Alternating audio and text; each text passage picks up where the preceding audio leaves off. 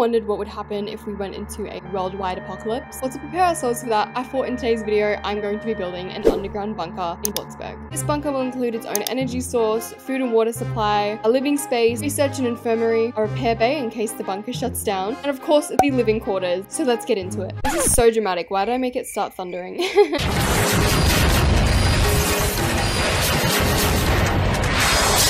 I'm gonna name this Carl. Get in the bunker. Carl. Also, I've thought of something. To make this bunker indestructible, the whole thing is literally going to be made out of concrete. The more I think about it, I think I want to do like a 2-story bunker. And the only way we're going to be able to do a 2-story bunker is if I make this on top of a mountain, because if you guys didn't watch my underground house video, obviously the house was built in a basement. Except the only problem with this is that we can only make it 1 story. So if I want this bunker to be like 2 stories big, we need to build up first. So yeah, I think that's enough. Okay, was I just a really weird kid, or did anyone else like wish they lived in an underground bunker as a kid? Like, I'd watch all these zombie apocalypse movies and I'd be like, damn, I want to live under there. In case you haven't noticed, I'm weird. I'm a weirdo. Even though it's me, I'd probably last like 2 minutes. Okay, now we obviously need a way to actually get up into this mountain. Now, before I put the roof on the top of the bunker, I need to actually map out where this thing's gonna go. You know what? I think as soon as you walk in, we'll make it lead straight into the research and infirmary. And I guess near that, we can also have the monitor station. Kind of what I done in my underground house, if you haven't watched that video. Okay, sleeping quarters can go here on the left. And then if we go down 1 more level, I reckon this would be the perfect place to have all of the food. Because I mean, obviously you're in a bunker, you're gonna need food. And I'm not sure why, but in most of the bunkers that I was researching, they didn't have any bathrooms. So sorry, but we're having a bathroom in our bunker. And then obviously on the last floor, which is going to be the basement, we're going to have the generator. Just in case the bunker goes like RIP later. We are obviously going to have an underground pool right here with our own living room because we're just fancy like that. I actually don't even know if you can have a pool in the basement. Let's hope you can. Okay, so now that that's the layout of my bunker, I can finally start decorating this thing. Starting with covering up the roof because right now everyone can see our bunker. It's a little bit awkward. Okay, I'm pretty sure they're called hatches, right? They're called hatches. What the heck? I've never used that in my life. Actually, no, that is way too small for the entryway. I think they're called cellar. Boom. Boom. Boom shaka. They're called cellar doors. Okay, the entryway is obviously going to be a cellar door made out of the toughest metal in all of Bloxburg. I want this to be very unwelcoming. Like, people come here and they're like, oh, I should probably not go near that bunker with the amount of red lights going on. But we're even going to put caution tape. We're going to scare people. Like, get out of my bunker. This is my bunker. No one is allowed here. Okay, so we've got the entryway. Anyway, you know what? We're gonna go full hardcore style. Make everyone use ladders. Like, we're gonna have to do a full workout to actually get to the bottom of the bunker. And fine, I'll be nice as well and add stairs. Okay, that seems pretty safe, I think. Just don't fall off because you will die, but it's fine because no one's gonna die.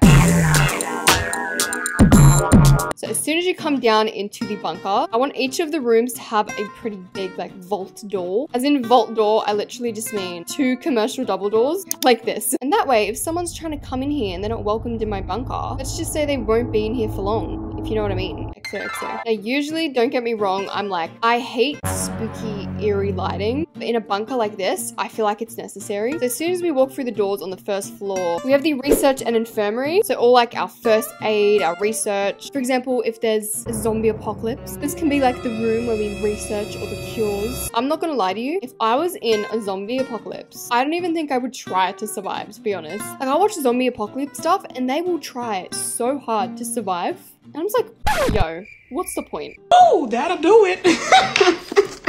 You don't have to worry about me. You do not have to worry about me.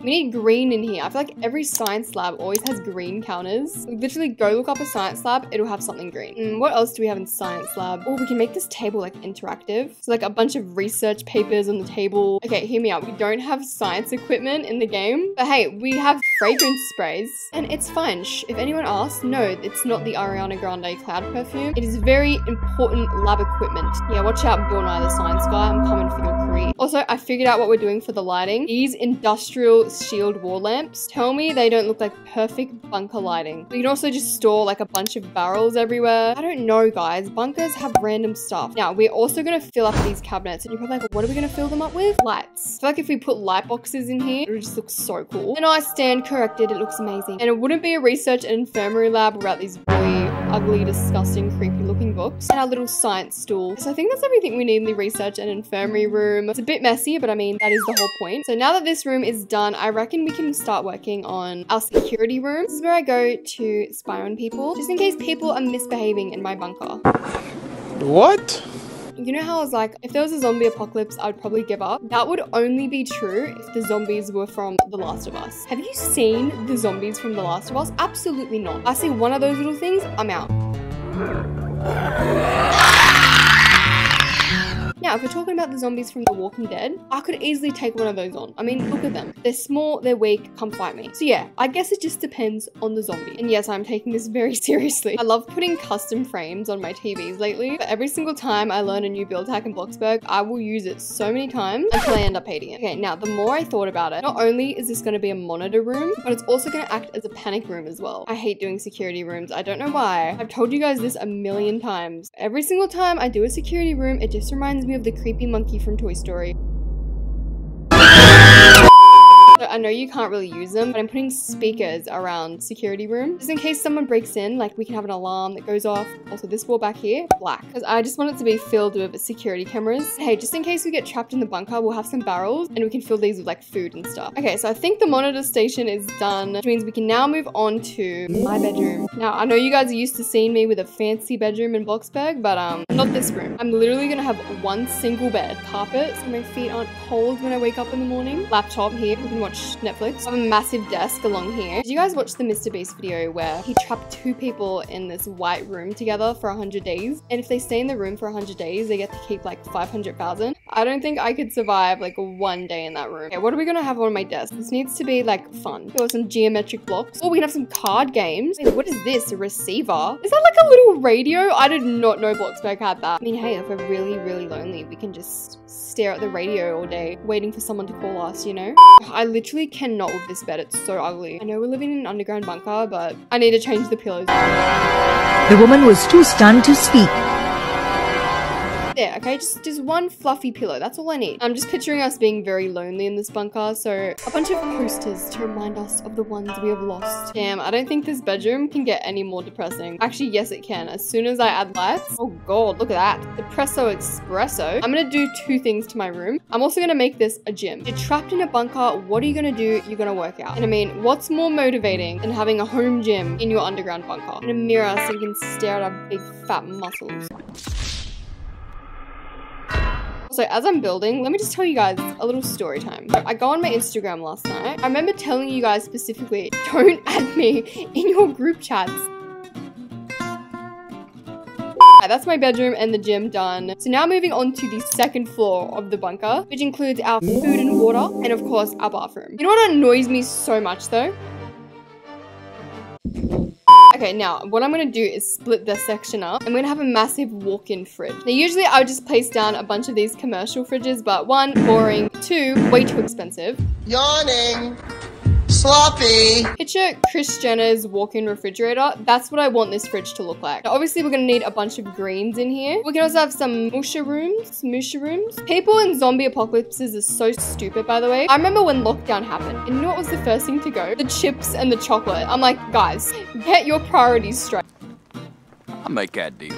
Damn good deal. To make sure the food stays nice and fresh, we can have some fog machines. Okay, so we got our refrigerator. We also need a cooking station. Sorry, there is one thing I'm not eating in a bunker, and that is beans. I do not get how people can eat beans and like it. Like beans on toast, I'm just like, oh. Disgusting! The reason this kitchen is fully grey is because I want it to be indestructible. Okay, I know we're like in a zombie apocalypse and I know we're all gonna die, but I need my coffee machine in my kitchen. Teehee. Don't judge me, okay? A girl has her needs. That's all we're gonna have though. We're not gonna have anything fancy, alright? We'll just put a few of these shelving units and fill them up with groceries. The day Bloxburg adds more groceries to the game is the day I will cry in happiness. Tears of joy will just explode out of my face. Ooh, kitchen's nearly done. Love how spooky it looks. That does sound kind of weird. We can have a chainsaw on the bench just in case we run out of food. Yo, speaking of that, did you guys watch The 100? I'm not gonna spoil it. If you haven't, there's a scene, right, where they have to go underground and their food supply starts running out. People start getting sick and dying, and I think you know where this goes. was so messed up. I was watching it. I'm like, what the heck? Anyway, that is our kitchen. It's giving preppy. What do you think? It's so preppy in here. You know what? It's a bunker kitchen, so I don't care. Okay, I figured out what I'm doing for the ominous lighting. Blue LED lights on the bottom of the wall. I just realized I put a hallway here that leads into absolutely nothing. Well, that's a bit awkward. It's fine. I can fix this. You know what we'll do? A little dining table. See, look how cute that is. We'll give him some plants to eat. Nothing screams romantic dinner like eating leaves. Okay, so that's our dining table. Next room we have is the... the bathroom. Yes. I was like, what's in this room again? I was actually contemplating whether or not I should even have a bathroom in here. But at the same time, I was like, you know what? If you're a billionaire and you have the money to make an underground bunker, why on earth would you not have a bathroom in there? We are making this very basic though. Hope you guys didn't expect a fancy bathroom because you're not getting one. Also, most of the underground bunkers that I was searching up were so ugly. Ew. And yes, we will be stacking up this shelving unit with toilet paper. We need to get our priorities straight, okay, people? Look at that, toilet paper for days. Okay, so the bunker bathroom is complete. I don't know how to explain it. It just looks like a bunker bathroom. Which means we're now into the basement side of the bunker. And I'm pretty sure this included 3 rooms. For example, the fancy living room, the underground pool, and of course, the generator. So a generator room is kind of just a bunch of power supplies and everything, just in case the bunker runs out of energy. We need to boost up the system. However, I have no idea how to build a generator room. I'm not gonna lie, I don't even know the purpose of a generator room. It ensures reliable startup of the standby generator sets, prevents fuel oil clouding and freezing of water pipes, including the sprinkler system, and allows for environmental conditions that blah blah blah blah blah blah. Okay.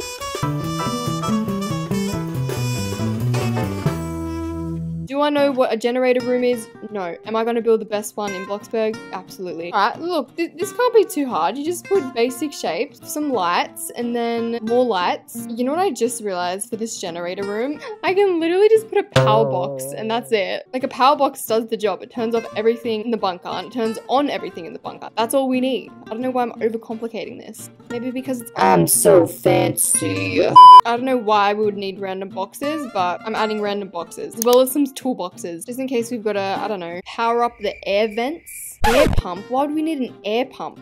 I'm adding one. Oh, I kind of forgot these existed. We can have a few of these ductwork vents. Makes me feel like a professional builder when I add these in. Okay, well, with that done, I think that's the generator room all complete. I definitely knew what I was building, guys, I promise. So now the 2 last rooms we have is, of course, the pool room and then a fancy living room because, I mean, let's be honest, the rest of this bunker is pretty disgusting to look at. So if we want to forget all that, we can come downstairs to our fancy living room. The reason I'm doing this is because when I was researching bunkers, I seen this really cool underground basement style living room and I thought it was so cool, so I'm like, I have to add that. And the good thing is Bloxburg just recently added mid-century furniture. I haven't actually tried out yet, so this is kind of the perfect room to do it. I feel like these living quarters give off a mid-century feel to it, and then like some skulls on the walls. It's like, don't mess with me, punk. And last but not least, a chandelier. Now you're probably wondering, where does the pool room come into this? We're gonna have massive windows. All right, you guys ready for this? Shallow pool, the massive chandelier above it, and boom, our pool room is complete, which means the bunker